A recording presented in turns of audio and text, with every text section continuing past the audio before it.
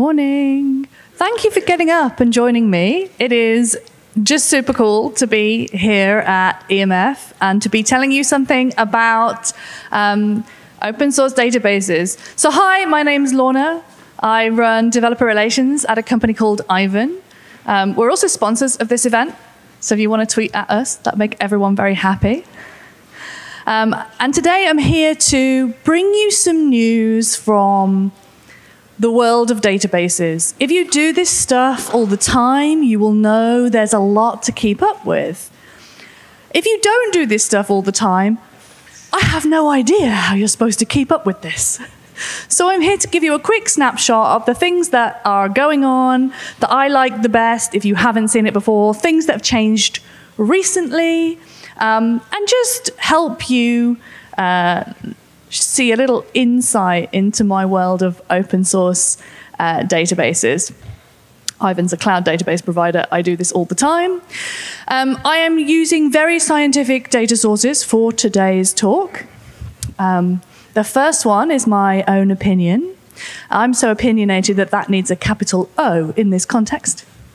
I'm also using some data from the DB Engines website. They have a ranking of database popularity. Now, you know that you're not exposing what database your applications actually use.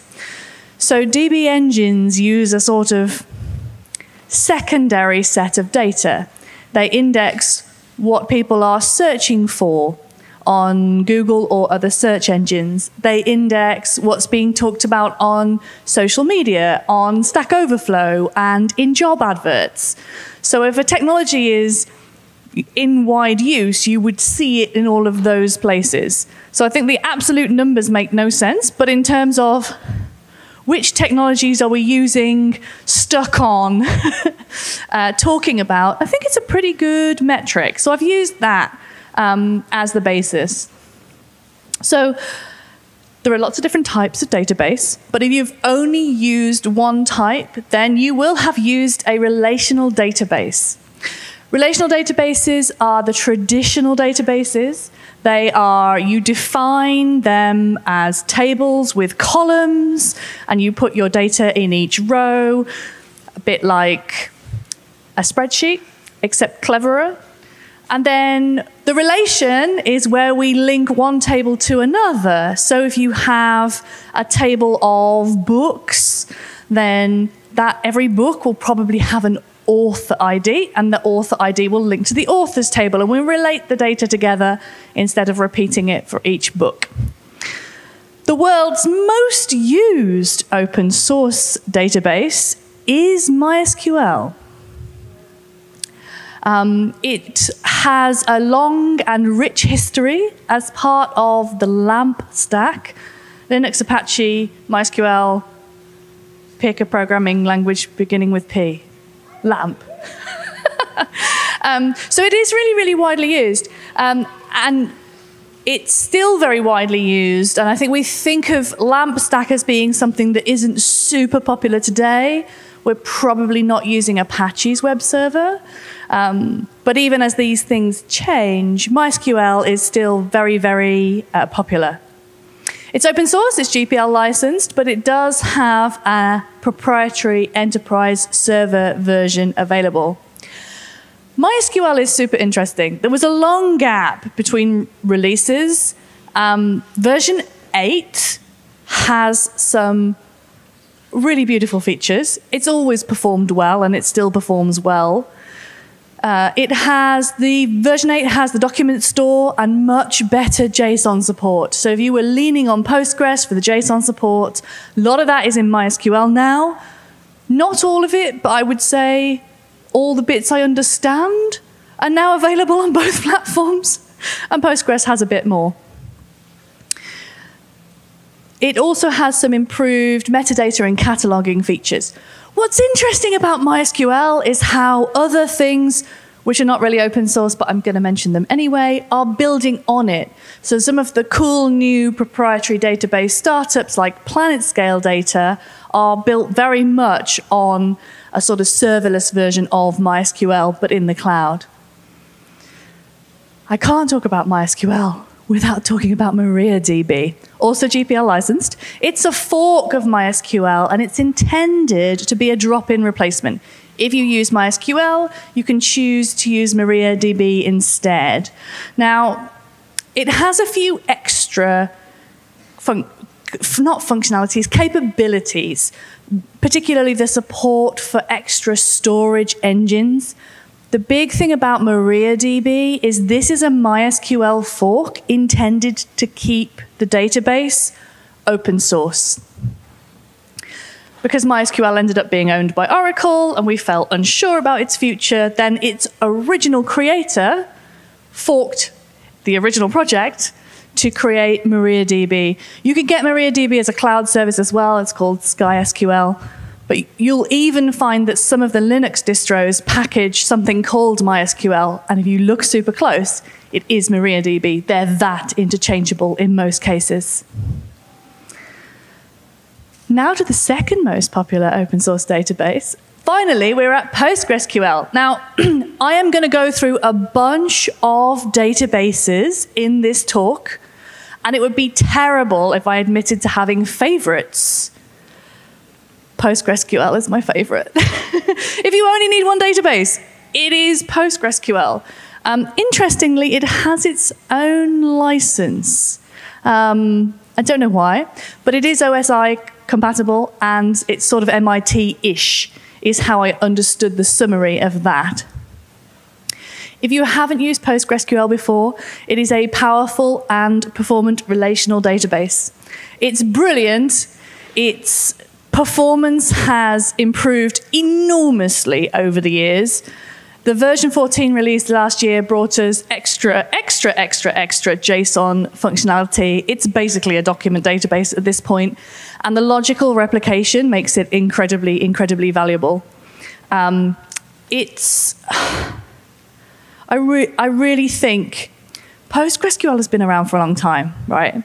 There's a lot of seriously hot, new, shiny technology in the database space. Postgres is the best boring database technology I know, and it's an incredibly healthy community.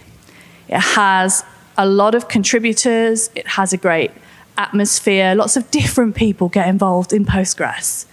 And they all work at different employers, and they all bring different things. And that depth and strength of the community, as well as of the project, is something that you really don't see everywhere. So it might not be shiny new technology, but it kind of is with every release.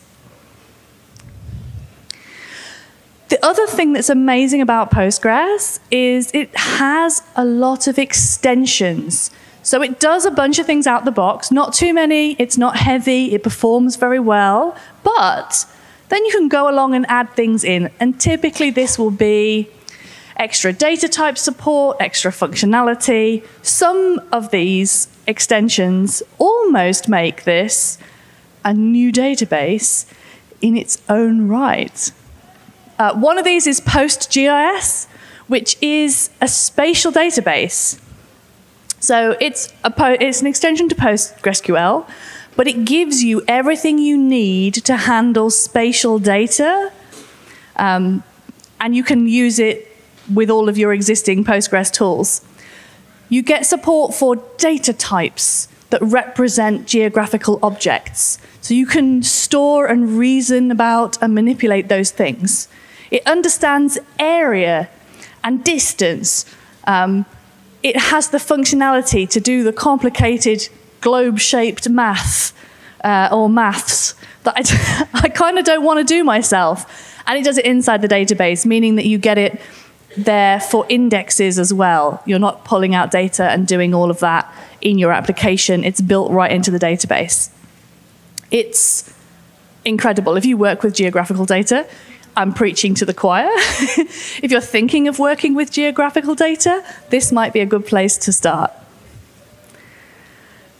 Another of the extensions that make almost a new database is TimescaleDB. So Timescale is mostly Apache 2 licensed. and therefore made it into the talk. But some of the features, including the clustering, they use their own license, which is not open source. And I think timescale is pretty cool. So it's an extension. It gives you extra table types. So you get these hyper tables where you can put data in that can take lots and lots of time series data in a sane way, and gives you extra functions for dealing with that kind of lots and lots of data points. So time series data, because I've just gone on a tangent, here's the slide to support the tangent. What time series data, it's a very specific type of data. There's a timestamp, and there's a value.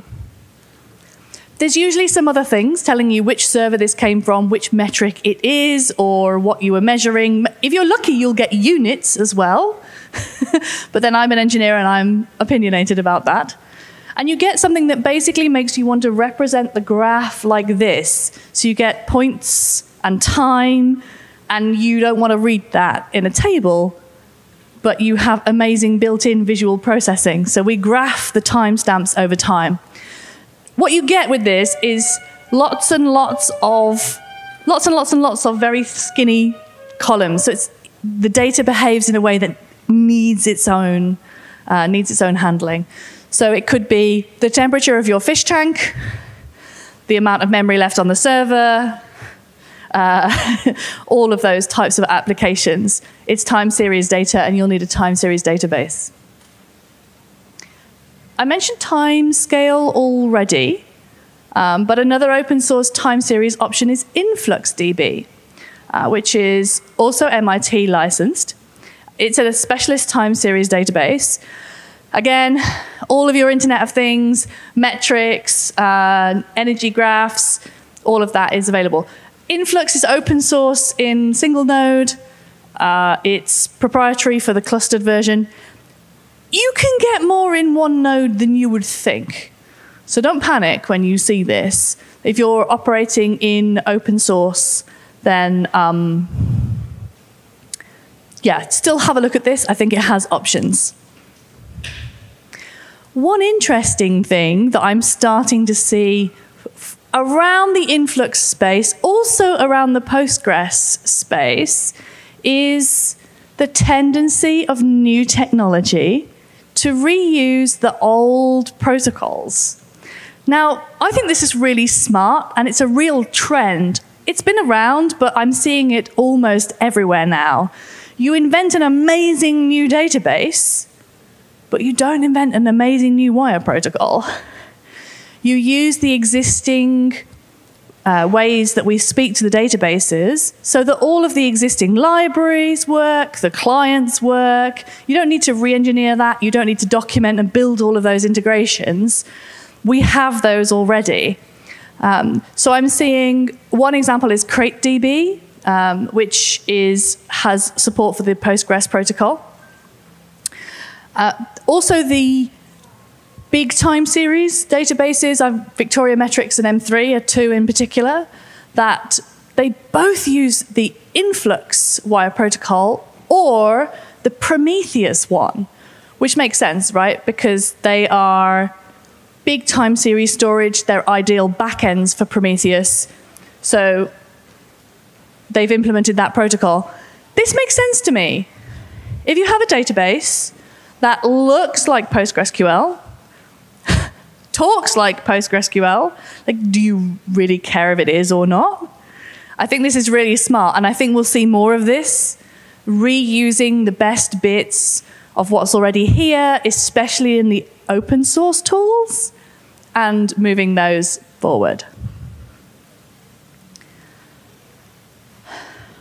One more relational database before I move on, and it's SQLite. SQLite's a really interesting open source project. If you haven't come across the tool before, it's file-based, you don't need a server, you often see it in embedded applications or for local development platform testing. It does really most of what a relational database does. It isn't going to do it in production or at scale, but it's embeddable. I am seeing it also in showing up in the cloud now. The Cloudflare just launched this product D1, like your little database that sits by your little serverless function. It's SQLite. It's a perfect edge database. And I think that's really interesting. It is public domain and describes itself as open source, but not open contribution. Because if you think about the definition of open source, you need to have access to the code, but you also need to have the ability to use and change that code in any way that you want.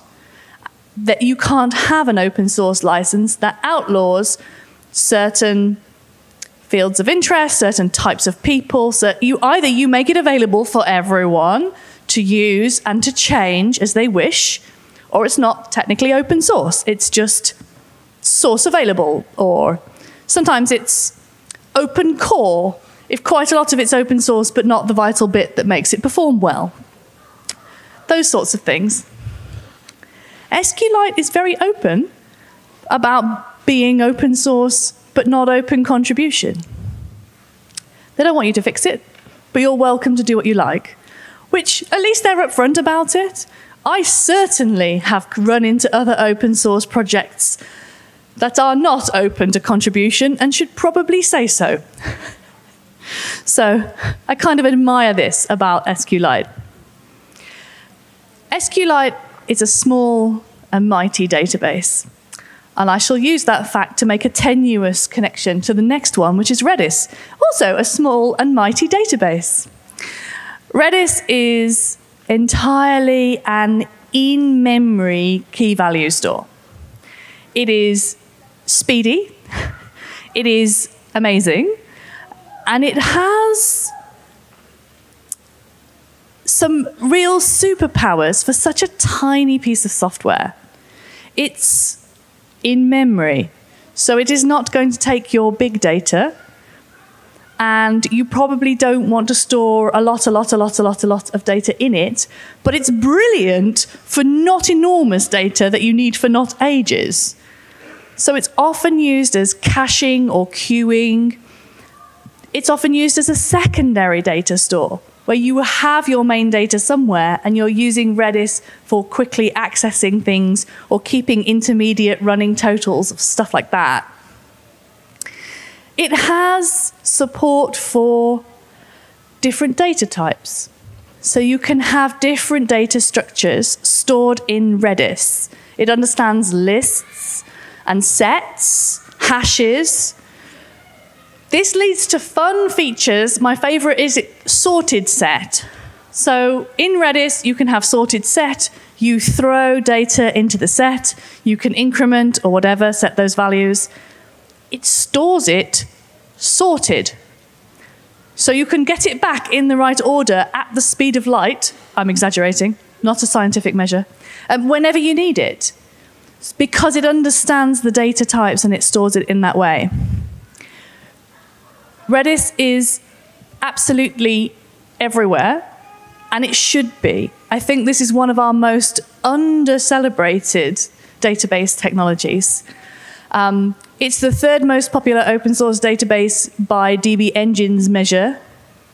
Last year's Stack Overflow survey had it as the most loved database. Like I say, often it's secondary, where you've got a primary data store and you're caching or queuing or something in Redis, but it is well worth a look. There's a bunch of other key value stores around. I mean, realistically, this talk could have taken all day. I tried to keep the list small. Memcached has been around for a while. I would describe it as less fully featured than Redis, but still super, super valuable and speedy. etcd is often in the background. It's depended on by other tools. This is true for RocksDB as well. I have a RangoDB here. This is up and coming. I just think it's interesting. It's seeing quite a lot of adoption. It's a key value store, but it's also a document database and a graph store.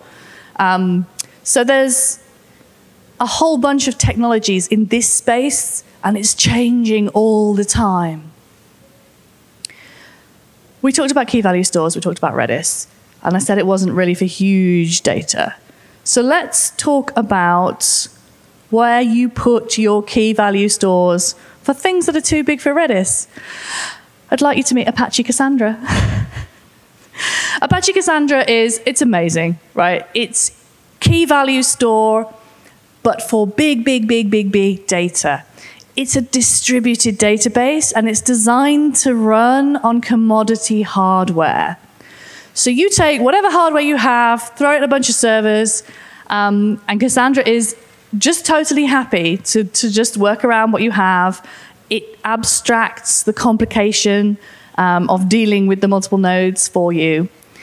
It is designed for very large volumes of data, but you are going to put the data in the way that you want it back, right? This is not chuck it in and we'll run some queries later. This is, I have modeled and understand my data needs very well. I know exactly what I need to get out of this database and at scale. And therefore, I have designed my database to support that. So you're going to denormalize the data. You're going to throw it in at whatever speed you want, more or less.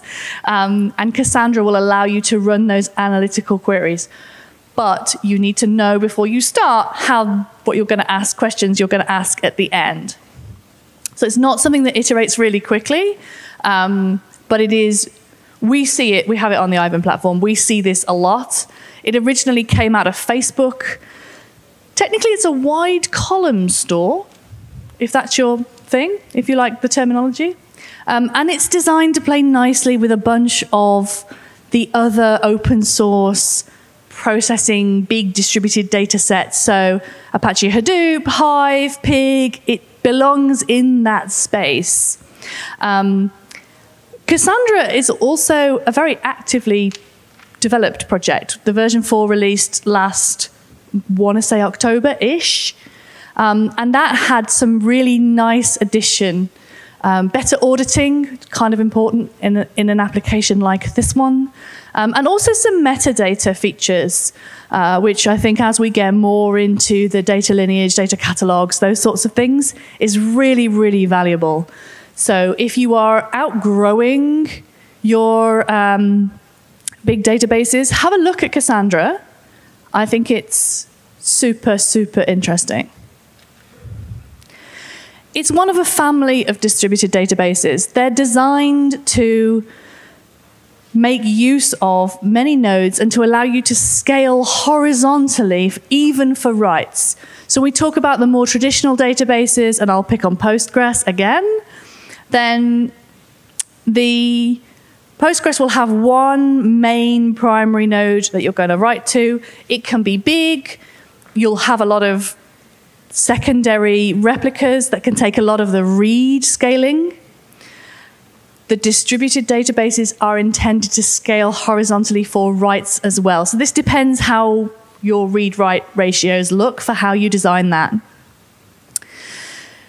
The way they work is that they structure the data into, they're called shards or partitions on the different products.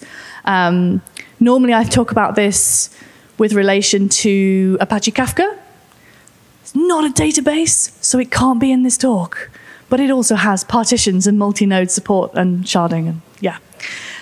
So each sort of bucket of data, let's call it a partition, is then replicated across multiple nodes. So things are organized into the partitions, and then each partition exists in 2 or 3 or however many places you configured it. And this depends how important it is that you don't lose things and how much you want to pay for that. As like a risk-benefit calculation can take place here. So it's usually replicated for that reason. This sounds complicated, and it kind of is, but the databases just take it away from you. So when you're working in an application, all of these Just you feel like you're talking to a single node, and it does the rest for you. There are quite a few different projects in this space. A famous one, another famous one, I hope that Cassandra's also famous. I mentioned Kafka. Another famous one would be Elasticsearch. However, this talk is about open source databases. Elasticsearch is no longer open source. But luckily, we have an open source fork of Elasticsearch. It's called OpenSearch. It's Apache 2 licensed. It's compatible with Elasticsearch. And it is also a distributed database. This one's really specialist.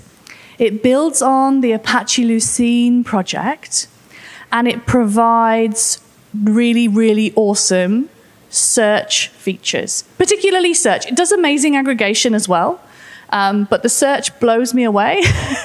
Every single time I eventually go, no, let's stop doing full text search. Let's just put it in OpenSearch. It's so good. The interesting thing about the search databases is that they don't have a defined schema. So they're more like the document databases. You can store whichever records you want to in there. Whatever structure, they're JSON, so they can have nested fields. It's really, really flexible. But to get the performance on the search, you need to define your indexes so it knows which fields to keep track of and to give you the search performance back at the end. So again, making use of multiple nodes, so they scale just beautifully. You can put a lot in these databases. If you were using Elasticsearch with Kibana, then check out OpenSearch, and the new Kibana is called OpenSearch Dashboards. Does what it says on the tin. It's the graphical interface to your OpenSearch database. I'm okay with it. The OpenSearch 2.0 release went out last week, maybe the week before. No, I think last week. It has adopted a newer version of Lucene, so you've got some cool search upgrades there, and it's improved the notifications, so you can get some alerts off that, and that is better. So again, another healthy project that is moving forwards. I'm completely biased, having worked in open source all of my career, and also loved data for most of it. I think open source databases really give you something that you can build on, use in lots of different contexts, scale as you need to. And I think this is some of the best technology around. I've tried to bring you a quick snapshot of what's going on and what's happened recently. Hopefully it was helpful. I will put some quick resources on the screen. Check out Ivan, they're sponsoring and they let me be here. Check out our event Uptime, which is about open source data in September. That's my website, and if you want to learn more about this, then I'll recommend the book 7 Databases in 7 Weeks. I'll be around for questions if you have any, and with that, I will say thank you very much for your time.